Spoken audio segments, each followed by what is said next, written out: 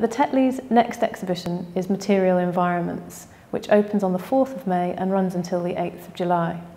It's curated by Ben Roberts, who's the director of the Artists Research Centre, and includes the work of 5 artists, who are Phoebe Cummings, Keith Harrison, Serena Korda, Harold Offeh and Joanna Piotrowska.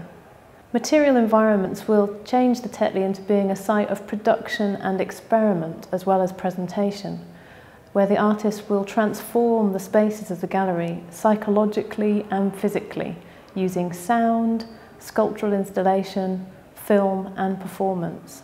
The Artists Research Centre is a relatively new organisation which runs a programme of research fellowships, artist projects and new writing programmes across the UK in partnership with museums, galleries and universities.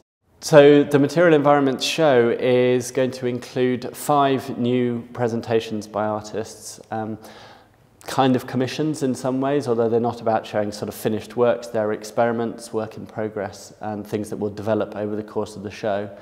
Probably the biggest one that people will encounter when they come here will be Phoebe Cummings' work, which is going to be in a giant sort of polythene tent in the middle of the atrium, where she is going to be showing a series of clay plants, trees, and various other foliage, I suppose, based on partly on Baroque designs of ornamentation, which are found on Victorian candlesticks and plates and designs.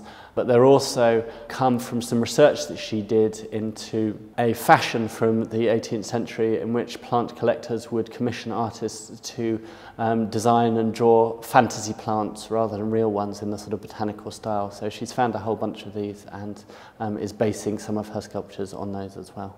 Another work that people will encounter is perhaps sort of a more scientific bent.